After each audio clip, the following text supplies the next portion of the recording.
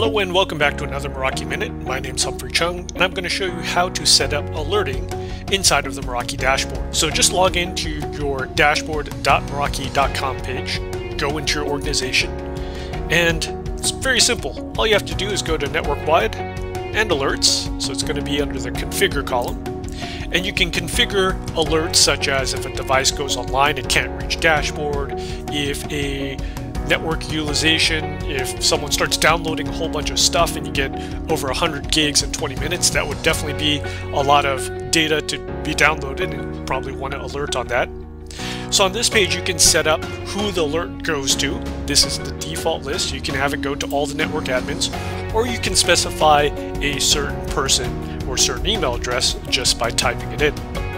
This page is divided into several pieces. It's going to go by device type, so firewalls, wireless, if you have a switch, you'll say switches, and then network wide. You can also set up webhook alerts if you'd like, but a couple common best practices that I like to tell my customers about is getting alerted on the VPN connection. That might be very important.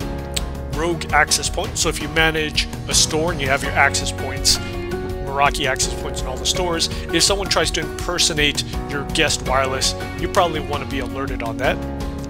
This network usage actually very good. So if someone fires up BitTorrent or tries to download your customer database all in one shot, you definitely want to know about it. So you can play around with the numbers, but I suggest something like if someone downloads 10 gigs in, let's say, 20 minutes, or maybe 10 gigs in a day, get yourself an alert. And then these offline alerts. So if you have a gateway, if you have wireless AP, if you have a switch, or if you have an MX, if it can't reach dashboard for a certain number of minutes, I always say get alert.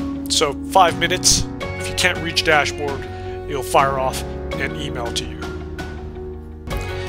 There are a couple other alerts that are interesting. If someone tries to IP spoof you, or if you get an IP address conflict, this one's a very good one. IP conflict is detected.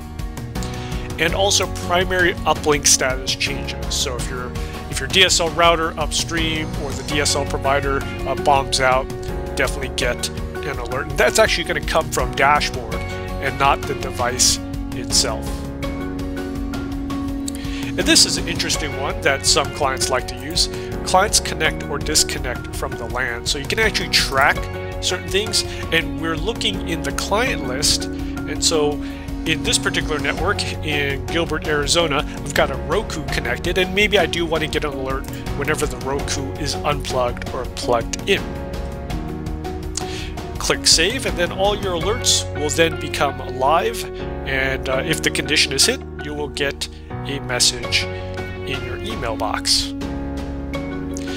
Once again, this has been a quick Meraki Minute about setting up alerts. It's extremely easy. Just go to Network Wide and Alerts, configure the alerts that you want, set your recipients, and click Save.